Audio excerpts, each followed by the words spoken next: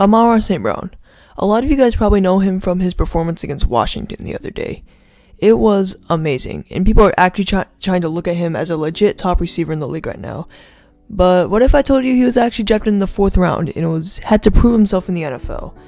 And he played at USC. This is the rise of Amon-Ra St. Brown, from 4th round draft pick to star wide receiver. Quick before we get into this, if you like this video, make sure to like and subscribe because I post high quality sports content on pretty much all the leagues, and I try to post weekly. And I'm having a Q&A video in the future, so leave your comments on what you want me to do next. Okay, this story is mostly about him being overlooked and underrated, but this story actually starts off as him being anything but underrated. He was a 5-star wide receiver, the 10th best recruit in the nation, the 2nd best receiver in the nation, and the 2nd best wide receiver in the state of California. He got offers from USC, Michigan, Notre Dame, Alabama, and Arizona State. And it is not hard to see why scouts loved him. He was only 5'11", but other than that, he was very athletic. His dad was Mr. Universe and helped him build muscle, and still does to this day. He made jumping and athletic plays on a weekly basis, along with some of the best route running in the nation, with decent speed. Even though he might not be able to win as many 50-50 balls because of his build, and he could jump, but wasn't Randy Moss. His route running speed made him always open, and even in traffic, his strength helped him. He had a grade 9 catching and a grade 9 route running and ball skills. His size didn't matter because he could do everything else, and it showed too in high school. He had 72 catches for 1,320 yards in his final year, and he enrolled at USC in 2018. USC had just lost the Cotton Bowl to Ohio State the year prior, after losing a thrilling Rose Bowl to Penn State in the year prior to that. And Sam Darnold was very good for college standards for them, and was heading into the draft. USC had lost some guys, but there would be a QB battle, and that would end up being won by JT Daniels.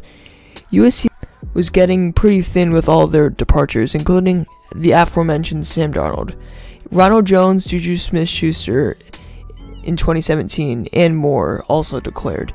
USC was trying to continue the success, so in his true freshman year, St. Brown would start. In his limited playing time, 62 plays to be exact, he impressed. Maybe not 5-star level, but he impressed with this situation. He did well, having 60 receptions for 750 yards, 12.5 average yards per reception, and 3 touchdowns. You got to understand his playing time was well, but not the focal point, and he was mainly in the slot with a QB who threw only 14 touchdowns to 10 interceptions. His sophomore year, he was the man, playing 84 plays and having 77 receptions for 1,042 yards and 6 touchdowns, with a run rushing touchdown. He was living up to his hype, becoming a deep play threat instead of what some feared, a slot wide receiver. He used his speed well in the slot, but could just as well break outside. His speed helped him, and he caught lots of deep passes while being an elite route runner. This was all while having a QB battle between Matt Fink and Kendon Slavis. I'm sorry, I probably said that name wrong. And they were both splitting time. As long as he did not get hurt, his athleticism and production would carry him to a high draft spot. But in 2020, he had a shortened season, but he would suffer the worst case scenarios that were not even his fault, yet still plummeted his draft stock. He had 41 receptions for 478 yards and 7 touchdowns. He got hurt in practice, and it bothered him the whole entire year with an inguinal groin, sports hernia, or whatever it's called, and his QB play was bad.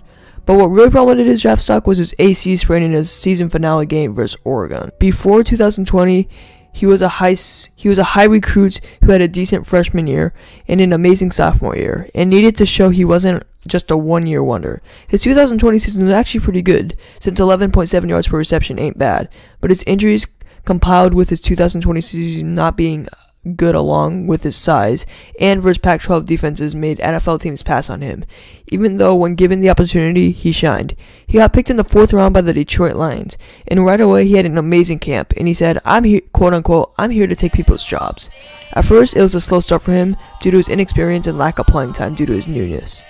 He would get 8 targets in week 4 versus the Bears for 70 yards, and 8 receptions for 65 yards versus the Vikings. So far, he was solid and looked like a potential building block, but nothing big. He needed to prove himself, and his believers were even getting bored with him.